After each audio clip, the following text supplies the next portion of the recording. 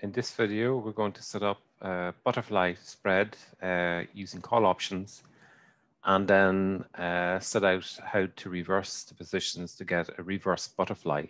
So our basic starting point here is it's a butterfly spread, and then the payoff and the spread, same as what you may have seen before, where you have the body of the butterfly and then what appears like the wings. In this butterfly, profits are maximized when the underlying asset price stays within a particular region, close to the middle exercise. Typically, always X2 here is halfway between X1 and X3. And when we reach maturity, if the underlying asset is close to the middle exercise, then we generate greater profits. Also, the constituents of this option trading strategy is the combination here, or the portfolio, is made up of a long call with a lower exercise price, a long call with the highest exercise price, and then two short calls at the exercise that is halfway between the X1 and X3. Okay, so let's take a look at how that would work, and also how we would estimate the premium using Black-Scholes. Now, in this worksheet, I don't have VBA code here in the worksheet, so we've got to add in, right? So it's basically fairly blank. We've the parameter values for Black-Scholes, but we need to specify the VBA code. I go into Vinegar Hill, Black-Scholes, Merton, come down to some code I obtained from Kerry Back. The link is there, and you can go in. There's an interesting spreadsheet with lots of good stuff, and there's a textbook as well that Kerry Back has written, right, to explain that VBA code. Okay, we copy. So I'm copying this code, snippet of code. I go back into the spreadsheet, go to Developer tab, Visual Basic, look for the workbook. It's book 1 in this case. Insert, module, Control V to paste. So we've Black-Scholes put, but we also have Black-Scholes call. If I come down beneath here and enter in Black-Scholes, it will appear. The user-defined function comes up, and then very simply fx, and we will load in the variables, map them across. Stock price is 100, exercise here is 60, the risk-free rate 5%, the volatility is 10, Q is equal to 0, so no dividend yield, 0, and then the time period is equal to 1 year. Okay, now that's 42.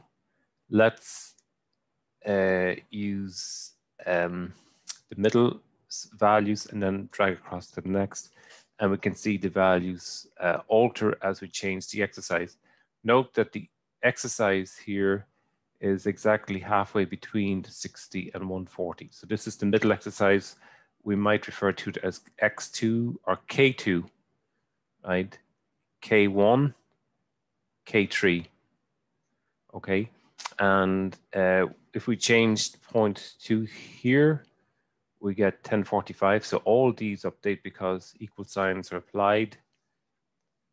And we have 1045, and that's a value we've checked on more than one occasion. Okay, so how do we build then in and graph the payoffs to each of the individual option positions and then the combination? I'm going to follow the approach outlined here in the labels. It's a fairly basic one, but we set out a range of stock prices or asset prices, consistent here what we have on the horizontal axis. And then we say, look, maximum of, so equals to maximum, open bracket, the stock price, which is 10 here, minus the exercise 60 F4, so Fn and F4, comma 0, then close the bracket and then subtract the premium associated with that option. Notice that the premium is higher here. Likewise, we observe that here for this option with the lower call option, with the lowest strike price, it has the highest individual premium, and we'll F4 that also, and we can drag down. Okay, so let's drag that down and see what we get.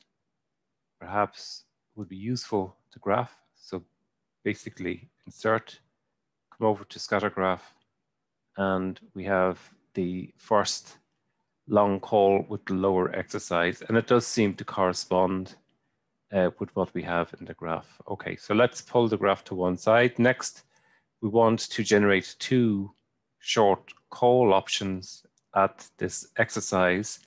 So we're scaling by 2, and of course, if it's a short position, that's easy to project, to estimate. We just multiply by -2 to get the short position. Okay, so we follow here the guide that's set out here, if you like, in the label. It'll be equal to, we'll go with a negative, so negative value, so that it's short. And it's not just one call option, it's actually 2. And we're multiplying, and then we open our brackets. It's the maximum of, again, the stock price minus the relevant strike price, which is K2.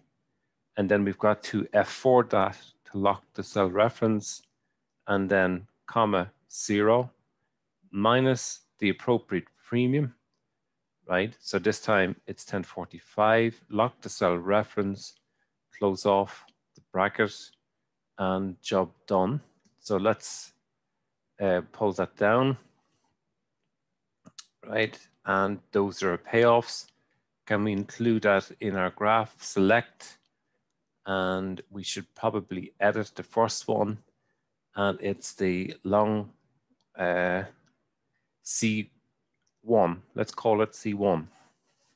Okay, consistent with the strike of the low strike.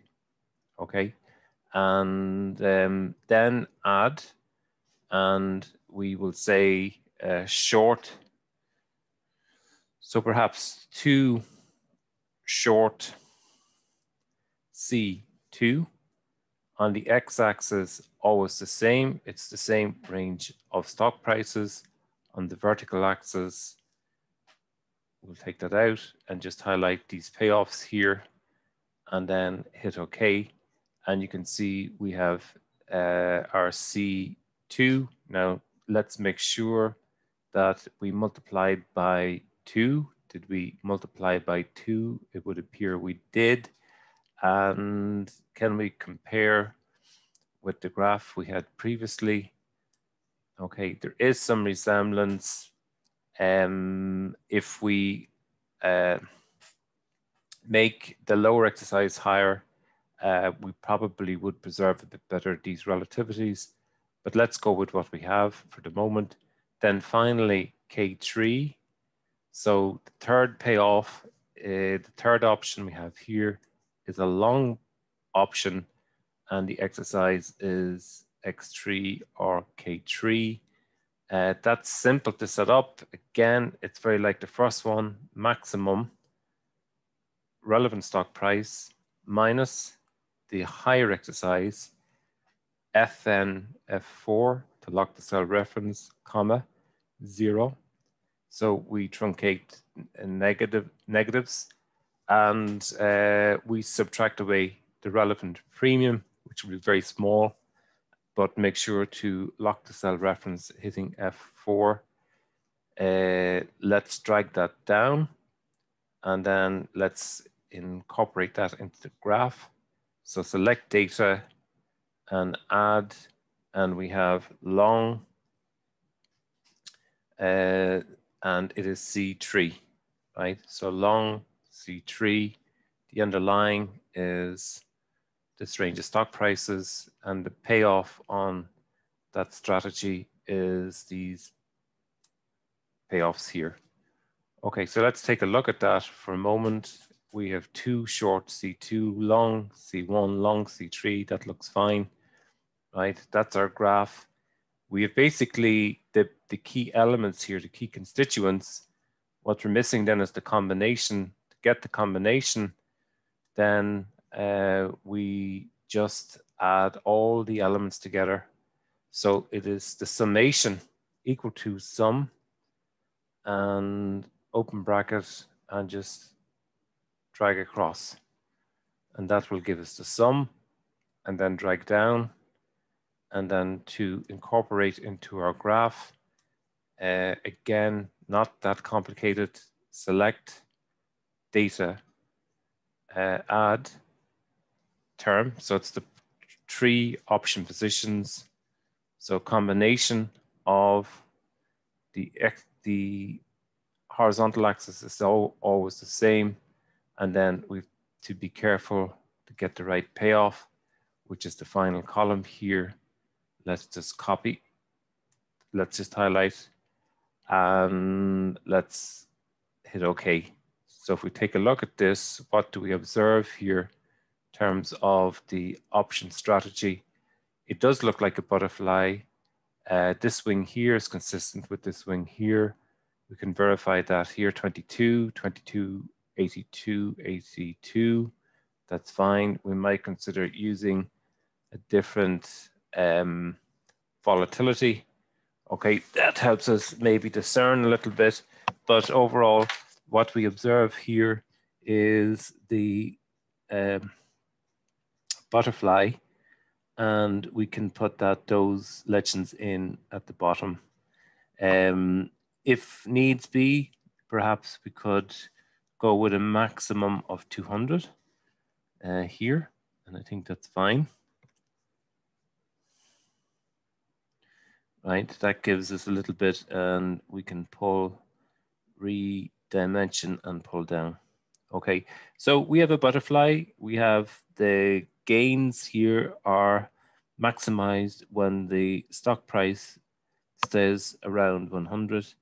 If we change this to 70, then we must change this to 130. And we have 130, 130.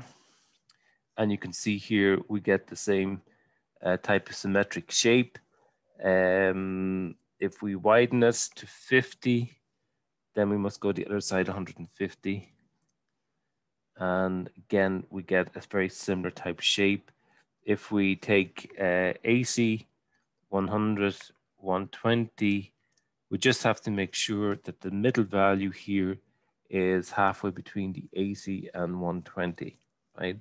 And we can then experiment with the time period, maybe with like 2 years to consider, and so on. So this is we've set it up in a fashion where we can dynamically alter the parameter inputs and observe the payoffs. Always we get this reliable butterfly shape. Profits are maximized when the stock price is close to the middle exercise at expiry.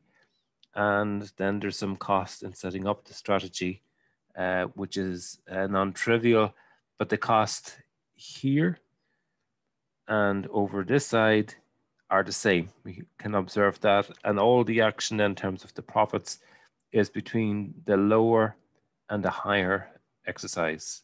Okay, so that's our butterfly spread, and we've set it up.